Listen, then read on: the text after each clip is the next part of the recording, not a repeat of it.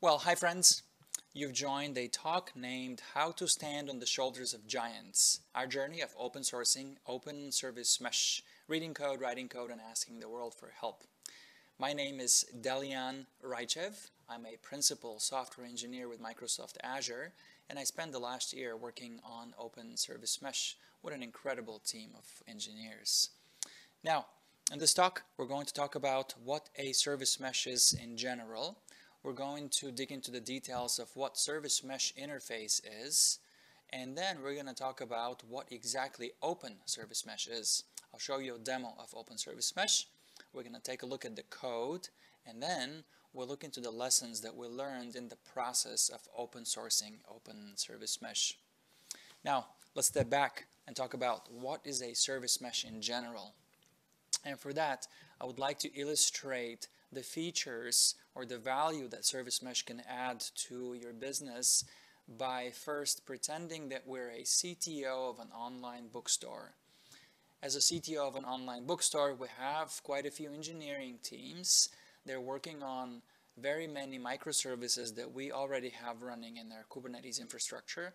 But for the next quarter, as a CTO, we have the three tasks of first improving security, building observability for our microservices, and then figuring out how to dynamically manage traffic. Now, improving security we want to do by being able to apply fine-grained authorization and encryption. We want to implement mutual TLS between all the microservices because we're running in a zero trust environment. Second, we need observability. We want to be able to collect metrics, collect distributed traces, logs. We want to be able to audit our system.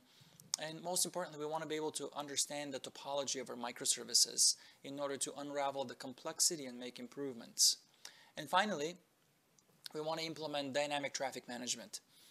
We want to implement service failover, path-based routing, traffic splitting and shifting, and various deployment strategies like canary deploys, for instance, because we want to deploy new versions of our software with zero downtime. Well, how can we achieve that? I think in a classic scenario, we could just go to the software engineering teams and ask them to just start working on that. Improve security by implementing MTLS in every single endpoint of all of your microservices. Please implement observability by instrumenting logging, metrics, traces, send them to a service. And then we can manage traffic by implementing client-side retry logic, circuit breaking. But that's a lot of work to ask from engineering teams that are already busy implementing bookstore-specific business logic. Now, they could leverage libraries that exist to implement most of those features. A few of them come to mind. We can use Twitter's Finagle or Netflix Hystrix or Google Stubby, but those tend to be language specific, and oftentimes we also need to understand how those libraries work, and it's not necessarily a easy or quick effort. So we don't necessarily want every engineer to become a security and encryption or MTLS expert. We definitely don't want to re-implement retry, circuit breaking, or really any other feature in every product and every language. We know this is going to lead to varying degrees of quality of the implementations. And we definitely don't want to have various configurations depending on the team. And we don't want to have each team be responsible to manage their own certificate rotation or certificate distribution. That's going to end up in very many different techniques and inconsistency and insecurity because of that. What we want instead is engineers to focus on the core features of the product, which is a bookstore. And we also want to have a homogeneous security, observability, traffic management for every product and any language that we're using in our company. And finally, we want to have a system that can centrally manage all configurations. So configuration can be reviewed, audited, etc. How do we achieve that? Well, I believe that all those features can be given to us by a service mesh. The service mesh can be that infrastructure that will give us all those features without having to ask all the engineers to commit extra time to build those features out. Let's talk about a service mesh. Let's define it. I'm going to use a few references here. I love Lee Calcoat's book on Istio, Up and Running, William Morgan from Buoyant wrote an excellent article on what a service mesh is and why you need one. And of course, Red Hat's blog on what's a service mesh is excellent. So to summarize those, a service mesh is an L4 or L7 communications infrastructure for microservices as well as monoliths. Now, a service mesh, like we talked, and this is what we want, it's going to shift the responsibility for much of the reliability, visibility, and security out of the application code and into the networking infrastructure. And this is what we want. We don't want to write all those features in the app code. We want to shift it into the networking infrastructure, which then means that the service mesh will decouple and centralize the functional responsibilities of instrumenting and operating services out of the developers and into some sort of operators. So we can free up the developers to focus on the features, and an operator can then take care of those extra features. So to summarize and to formalize, service mesh is the observable, debuggable, reliable, and secure data plane for any programming language or framework. How does that sound? Okay, so if you wanted to cook a service mesh, what would those ingredients be? How do you actually make it? Well, first of all, you need a data plane. For data plane, we're going to be using some sort of a reverse proxy, and there's quite a few of those, and they're all excellent. For instance, Envoy, Linkerd, Nginx, or HA proxy come to mind. We're going to need a control plane for the proxy, and we need some sort of an API to be able to instrument and declare the topology of the service mesh. We could use CRDs, JSON, or SMI spec for that. And so the recipe, we're going to use those ingredients. Well, we're going to add the data plane component, each proxy. We're going to add it to each one of our payloads or binaries that are running on our Kubernetes cluster. So each pod on our Kubernetes cluster that needs network access will get a sidecar with a proxy. For OSM, that's Envoy. We're going to connect those proxies to a control plane, which is going to tell the proxies exactly what to do by configuring them. And finally, we're going to apply various policies via this API, this service mesh API. So now I'm going to delve into this API. I'm going to talk about the service mesh interface specifically. So what is SMI? SMI was something that Microsoft announced in May 2019, and it is a specification for service meshes that run on Kubernetes. This is a common standard that can be implemented by a variety of providers. Now, what are those standards? Well, so we have three pillars. The first one is traffic policy, second one is traffic telemetry, and finally traffic management. When we say a variety of providers, what do we mean? Well, that means that you can actually define those routing, telemetry, and traffic policies in an abstract way using service mesh interface and then apply it to different vendors. So you use the same declaration for your service mesh features regardless of what the service mesh vendor is. You can use Istio, you can use Console or Linkerd, and the SMI policies will remain the same. Allows you to declare service mesh features in a vendor neutral way. And so Open Service Mesh is one of those service meshes that supports service mesh interface. In fact, Open Service Mesh implements service mesh interface natively. It is not the canonical or the reference implementation of service mesh interface. It is just one of the implementations.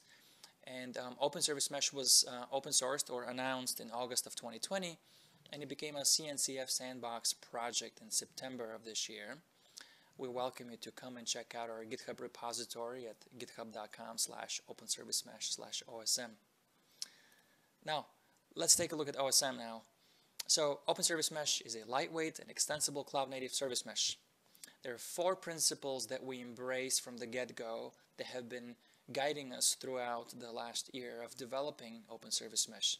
First of all, we want to build a service mesh in a repository which is very simple and easy to understand and contribute to. This is focusing on folks that arrive at the GitHub repository. We want them to have really easy time onboarding and kind of learning from the source code. Second, we want to make Open Service Mesh to be effortless to install, maintain, and operate, the focus here obviously being the operators of the service mesh. And when trouble arises, how do we make the troubleshooting process painless? This is our aspirational goal, to build tools that make it very easy to identify and fix issues within the service mesh, which tends to be very complex. And finally, of course, we want to keep it really easy to configure by leveraging service mesh interface. So, what are the features that we have in Open Service Mesh? Well, as of version 0.5, which points to the fact that it's not production ready just yet, you can apply policies which will govern the TCP and HTTP traffic access between the various microservices in your Kubernetes cluster. You can encrypt the traffic. In fact, Open Service Mesh supports MTLS out of the box, and only encrypted traffic will be flowing once MTLS is installed, and we're leveraging short-lived certificates with a self-signed CA. Open Service Mesh will start collecting traces and metrics as soon as it's installed to give you the observability that you need, or we need as a CTO. And finally, with Open Service Mesh, we can implement traffic split and traffic shifting, and we're going to show you this in the demo shortly, where we're going to split traffic between two different versions of Bookstore. Alright, let's take a look under the hood. So, here's a Kubernetes cluster, and we have already installed OSM. On the right side, we see the OSM controller pod, and there are 5 top-level modules inside the controller pod. On the left side, we see SMI spec being applied to the Kubernetes cluster, and in the gray box, we have a Kubernetes service account, a Kubernetes pod, and 3 containers in it. Now, let's take a look at the SMI spec. So the SMI spec is being applied to the Kubernetes cluster using the kubectl command. SMI spec is in the form of some sort of YAML, and it defines policies which explicitly allow various services to talk to each other. SMI is constructed in such a way where microservices that are explicitly allowed to talk to each other will be permitted. If they're not, if policy does not exist, then they're not permitted to talk to each other. Now, the SMI spec will be consumed by the OSM controller, which has informers, and this is represented by the orange mesh specification box, which is observing the SMI spec events. And next, we are going to take a look at the yellow box, which is the webhook and injector. The point of that box is to essentially intercept all the pod creation events flowing through the Kubernetes cluster and augment each one of the Kubernetes pods that belongs to a namespace which is in the service mesh. Once a Kubernetes creation pod event is intercepted, we are going to augment that pod spec with 2 new containers. So the app container is the original container that's in the pod. We're going to add 2 new ones. The first one is the init container, which is ephemeral. That init container will instantiate or essentially apply a few IP table rules, which will then route all the traffic flowing in and out of the app container through the Envoy proxy. The Envoy proxy is the second container. It's not ephemeral, it's going to stay there forever. The Envoy proxy is a sidecar, which is actually what adds all the features that we, as the CTO of the bookstore, want from the service mesh. The Envoy proxy will augment the app container, and it will add all the retry logic, it will add the MTLS encryption, etc. Now, the webhook plus injector module in the OSM controller pod will create the Envoy sidecar with a particular bootstrap config from the get-go. And that bootstrap config will contain 2 things. The first one is the FQDN of the OSM controller pod, and the second one will be a MTLS certificate, which is very specific to the Envoy proxy. The FQDN is pointing to the proxy control plane, and once the Envoy establishes an MTLS gRPC connection to the proxy control plane, it will present its unique certificate, and then the OSM controller pod will know exactly which Envoy that is, which pod it's coming from, and which app container this Envoy is fronting. That will allow the OSM controller pod to send the exact configuration or the unique configuration needed by that Envoy proxy. Now, speaking of configuration for the Envoy proxy, let's take a look at the endpoint providers box, which is the blue box on your screen on the right side. The endpoint providers will observe the Kubernetes cluster, and it will provide us with a list of IP addresses and port numbers for peer envoys that are fronting other app containers, so that our envoy here will know exactly what other IP addresses and port numbers to route traffic to. In the middle, we have a certificate manager, and this is kind of an abstraction around either HashiCorp Vault or Cert Manager IO, or our own internal cert manager or cert issuer, which is based on Golang's Crypto X509 libraries. And finally, OSM will also install Prometheus and Grafana to allow you to visualize various metrics in the cluster, and also it will program Envoy to send traces to a Jaeger instance should you choose to do that. Let's take a look at a summary of the 5 components inside the OSM controller pod. We talked about the proxy control plane, which is where all the envoys connect to. We talked about the certificate manager, which is an abstraction over either HashiCorp Vault, Cert Manager IO, or an internal cert issuer. And then we talked about the endpoint providers, which gives you a list of IP addresses and port numbers. And finally, the mesh specification, which is the SMI policies. We have the mesh catalog, which will combine the outputs of all those facilities, and it will use the proxy control plane to send configuration to the various proxies. And so if we were to look back at the recipe of cooking a service mesh, what would the particular recipe be for Open Service Mesh? Where the data plane for Open Service Mesh is Envoy proxy. The control plane is Lyft's Go control plane, which implements XDS. And of course, we're using the SMI SDK.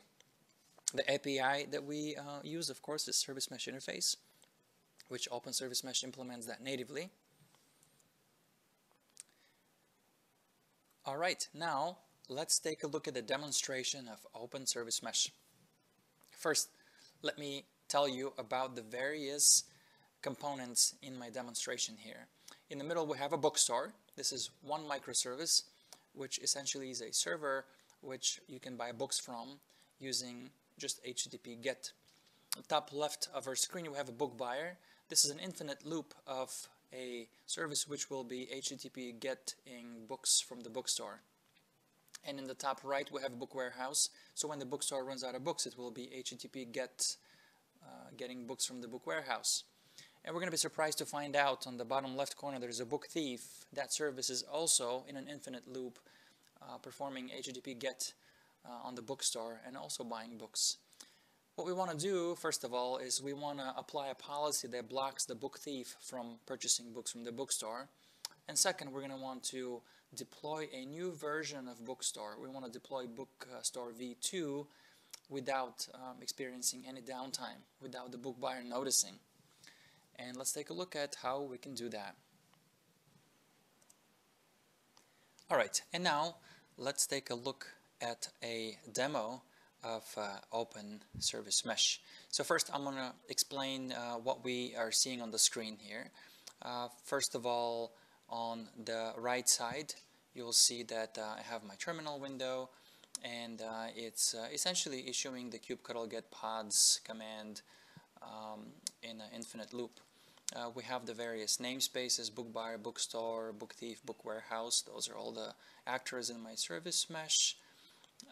And you will also see that we have in the column ready the number of containers of each pod. They all have only one container because none of those have really been joined to the service mesh, which I've already installed. So I do have OSM controller running, and it's ready to go, but like I said, none of those namespaces have been joined to the service mesh just yet. All right, yeah, and so we're going to issue various commands in my other terminal on the bottom window. That's where we're going to be editing the various YAML files, SMI spec. We're going to execute shell commands. I do have port forwarding running, which is going to allow us to see all the various windows on the left side. So on the left side, we have port forwarding, like I said, from the book buyer pod, the book thief, and the bookstore. The book thief is much like the book buyer, also obtaining books from the bookstore in an infinite loop. Here's bookstore v1 and bookstore v2. And like I said, we're going to be watching the counts of books increase, and over time we're going to make sure that Book Thief eventually stops purchasing books. Alright, so first I'm going to show you using a pcap file that the bookstore commands or bookstore HTTP GET calls are not encrypted. So I want to show you by using TCP dump that the traffic flowing from book buyer to bookstore is not yet encrypted because, like I said, we haven't joined those namespaces to the service mesh. So I'm going to capture a little bit of traffic. I'm going to open it in Wireshark and browse through the traffic here to show you. Here's one of the GET requests. So as you can see, we have the GET request from book buyer to bookstore, and the traffic is not encrypted. Now, I would like to encrypt the traffic. That's the first thing that we want to do. We want to make sure that, since we're running in a zero trust networking environment, we want to encrypt all that traffic. So for that purpose, we're going to join the namespaces into the service mesh. Here's the script that I've prepared. We're going to use OSM namespace add CLI command. We're going to issue that command for all of the namespaces that we have. It's also important to mention that we're going to apply this config map to Open Service Mesh, which is going to switch OSM controller into permissive traffic policy mode. That means that we're not going to be mutating any of the traffic patterns. We'll simply observe. We're not going to be blocking traffic with SMI policies. That will come later. And now one thing that I need to tell you about is the rolling restart script. Because we have a few existing pods already running, we're going to have to issue kubectl rollout restart for all the deployments, which will restart the existing pods. Those existing pods will be terminated, new pods will be created, and those new pods are going to be augmented with an Envoy site proxy. Let me run the script quickly, and let's take a look at what happens to the pods as we're restarting those deployments. You'll see that pods with one container are being terminated, and instead we're creating new pods with two containers. Two containers because we have not only the original binary, the original payload, but we also now have the Envoy sidecar, which is where all the new features are going to be coming from. I do need to now restart my port forwarding script to port forward to the newly created pods. And now we should see again the counts of books purchased or books stolen start to increase. It starts from 0 because those are brand new pods, like we said already. Alright, so here it is. Now we have all those pods joined to the service mesh, and that's proven by the fact that we have two pods, two containers in there. Now I want to show you that the traffic is encrypted. I'm going to go ahead and do another packet capture, just a little bit of traffic. I'm going to open that traffic, which I'm going to gather with TCP dump, obviously. I'm going to open that pcap file in Wireshark, and we're going to again try to find those HTTP GET requests. But of course, because now those pods are part of the service mesh, part of OSM, and we have enabled MTLS already, we're going to have a real hard time finding those HTTP GET requests because everything is encrypted. So we can see the source and destination from book buyer to bookstore v1, but like I said, it's not going to be possible to view the payload. Here are the packets. All we can see is the fact that they have been encrypted with TLS v1.2, and we can no longer see the body of the request. I'm going to switch gears now and show you what we have done with Jaeger. So we are collecting traces And you can see that Jaeger here is visualizing the topology of our service mesh. I have zoomed in so it's visible on the screen, and we have book buyer and book thief both fetching books from bookstore v1, and bookstore v1 is replenishing books from book warehouse. This comes in with open service mesh pre-installed. And so now we're gonna pretend that we're surprised that we're seeing book thief. We're not happy with the fact that book thief is also purchasing books from bookstore v1. And the next goal of our exercise is going to be to block that particular traffic going from book thief to bookstore v1. Alright, so we discovered that there's this bad actor called book thief, and it's already stolen 111 books. And we want to prevent it from continuing to do that. We want to stop it from buying books from v1 and v2. And so for that purpose, we're going to apply a bunch of SMI policies. I'm going to run the script, which is going to apply the policies, and we're going to kind of instantly see that book thief's number of books stolen will freeze at a given number. And I'm going to walk you through now what I just did. Let's take a look at specifically the deploy traffic target policy. So like I said, this is an SMI policy called traffic target, and we're going to take a look at this piece of YAML. And in particular, we're going to take a look at the source and destination. Source being book buyer, or the service account of book buyer. Destination is bookstore v1 specifically. And now the reason we are no longer seeing books stolen increase is because book thief is commented out in this policy. Essentially, book thief is not explicitly allowed, like book buyer, to communicate with bookstore, which means it is blocked. And this is how traffic target works. And there it is. Book thief is no longer able to steal books. And finally, I want to show you traffic split. Let's take a look at this policy. Here is deploy traffic split. So here's the YAML for the traffic split SMI policy. What you see is that essentially traffic that is going to the bookstore service will be split between bookstore v1, 100%, and bookstore v2. Right now, 0% goes to that one. So I'm going to tweak that. I'm going to change traffic to 50-50 split between v1 and v2. I'm going to save this and apply it.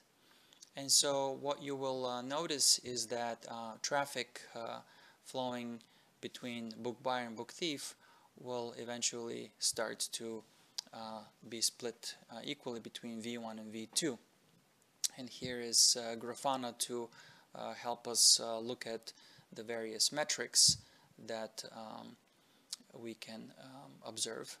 Allow me to tweak the UI here to start looking at metrics. And there we go. Already we're seeing that book buyer is starting to purchase books from bookstore v2 as well as v1. And if we refresh Grafana, we're starting to see success counts now for traffic from book buyer to bookstore v2 as well.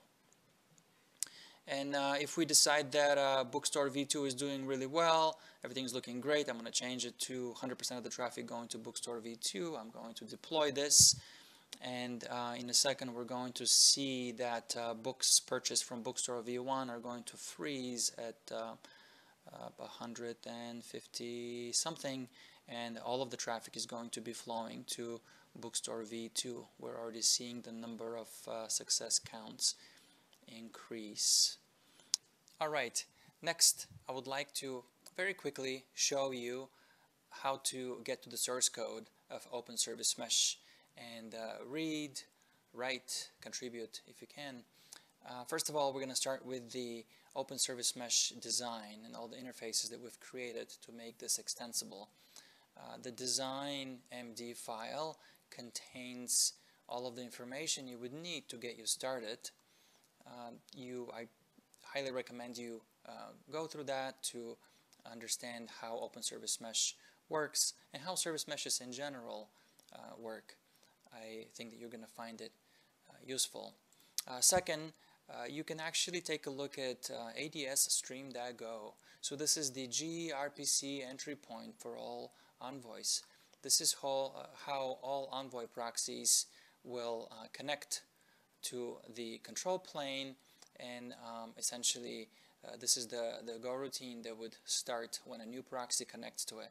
This is a good entry point to get you going, to help you understand what happens when an Envoy proxy connects, how we issue all the discovery responses, how we construct the proto-buffers that configure the envoys, and what that configuration is based on.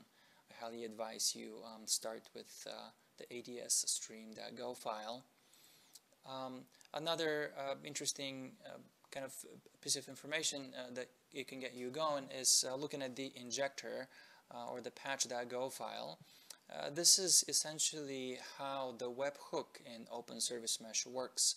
It will show you how we augment the pod spec to add the bootstrap config for the Envoy proxy, how to add the Envoy sidecar itself, how we issue the certificate for the proxy, how we create the init container, etc.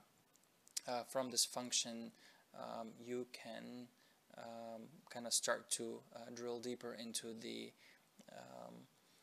Open Service Mesh repository. For instance, if you wanted to understand how the certificate management system works, you could look into the issue certificate function. And finally, you can take a look at how XDS itself works by looking at the ADS server.go function.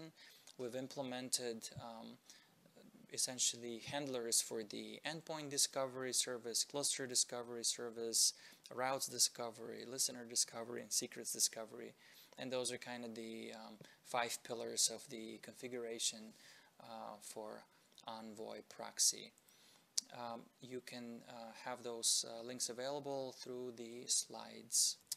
And now let's talk about the lessons learned in the process of open sourcing Open Service Mesh. I said a process because oftentimes we think of open sourcing a project as a binary event. Well, it's not a binary event. Even though you might think that all it takes is just checking that box on GitHub saying make the repo public, change the visibility. In fact, in actuality, open sourcing a project is a process and a project of it itself. It's a marathon that takes a long time to run. And let me take you through the steps or the process of open sourcing a project. First of all, preparing to open source. Start the preparation as early as possible. And first of all, think about the privacy of the contributors. Think about your own privacy. Choose and set your commit email address carefully and decide whether to anonymize. Your email address will be available to the world after all. As far as sensitivity and mindfulness, please do code, comment, and commit, knowing that one day the entire world could be looking at this. So what that means is while you're coding, committing, and commenting, writing comments, think about, are you leaking secrets? Anything that's sensitive to your organization internally or to you privately? Also, are you using language that may be perceived offensive to the future community and contributors that you're building? Think about that. External folks looking into what you're creating as well. And finally, transparency. From the early days, from the get-go, you should design, document, and make decisions with transparency in mind so that one day when a contributor arrives at your repo, they can quickly answer the question of why and how a certain decision was made. So do document kind of how you're making decisions and put them in your public repository even before you go open source. And then when the time comes for you to flip the visibility bit and to open source your project, you need to kind of have answers for those 2 questions, why and when. First of all, know why you're doing it. For instance, we open sourced Open Service Mesh with 3 things in mind. First of all, we wanted to get advice and feedback from the other companies out there and the potential users of Open Service Mesh. Very important to us. Second of all, we wanted to provide to the world one more implementation of Service Mesh. This is not the implementation, it's just one other implementation that we want to offer.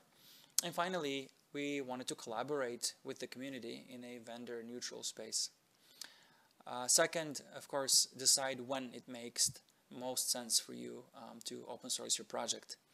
And my advice for you is to open source as soon as possible, as soon as you can. That will allow you to get feedback, to iterate, and don't wait for perfect code or perfect documentation. That's hard to attain. Get that feedback as soon as possible. But don't open source sooner than before the guardrails are ready for your newcomers. What I mean by guardrail is do not open source before you have had a chance to build unit tests, to add static analysis to your CI, to write at least minimal documentation to help those early contributors on board, to help the early contributors feel safe and feel validated when they're adding a feature. That feature is not going to break the system. I think that a few of those guardrails are necessary before you open source to create for a productive environment for your contributors. And then long term, after the project is open source and it is public, a few things happen and they're very interesting to me. First of all, the team dynamic will change. After all, open sourcing a project invites the whole world to join your team, and communication will change. The communication channel change, the time when people communicate changes, and how they communicate change, of course. Second, feature velocity changes as well. Open sourcing and creating a new governance model will require changes to how you actually publish designs, how you discuss those designs, how proposals are made, how you're approving PRs, and how you're triaging GitHub issues. Reviews may slow down, but that will be much more fruitful because the community will be commenting and collaborating with you. And of course, the queue of GitHub issues and requests for features may grow, and that's actually a feedback that I very much appreciate when folks come and tell us what they would like to see in Open Service Mesh, or when they find bugs. It's a wonderful thing. And finally, if you see that extra feedback and those extra GitHub issues arriving, you have to monitor those and react to those. Also monitor all other channels, not just GitHub issues, but Slack, emails, all other channels that may exist. And like I said, feedback is a wonderful thing, but it comes at a cost. Many new requests and triaging will increase the attention demand on your team. And if the team is small, of course, that may take away from the core work. All right, and now something special, parting thoughts. And the topic of this talk was how to stand on the shoulders of giants. And this actually points me to something that's very dear to my heart, and that's reading code. Reading code as in reading prose. And I think before we even start thinking about building something, or before we open source the project that we've been working on, it would be a wonderful thing to go out there and research to see what prior art exists in the open source community. There are amazing search tools out there to find wonderful code. So I invite you to do that. Search for code similar to what you're building. Read that code to learn, to build, to be able to stand on the shoulders of giants who have come before you and have created something incredible. And then improve that code, use it, and attribute back. Give attribution to the authors. Follow the rules and the licensing agreement. And of course, contribute back. That's what open source is about. Push back upstream your changes. And I want to point you to this outstanding book that Diomidis Spinellis wrote back in 2003. What a timeless piece. This is called Code Reading, the Open Source Perspective.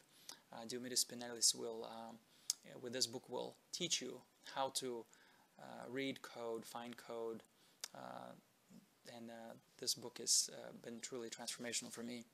And finally, I want to encourage you to open source your projects so that that code that you're going to open source, so that you yourself can be someone else's giant, so people can look at your code and learn from it.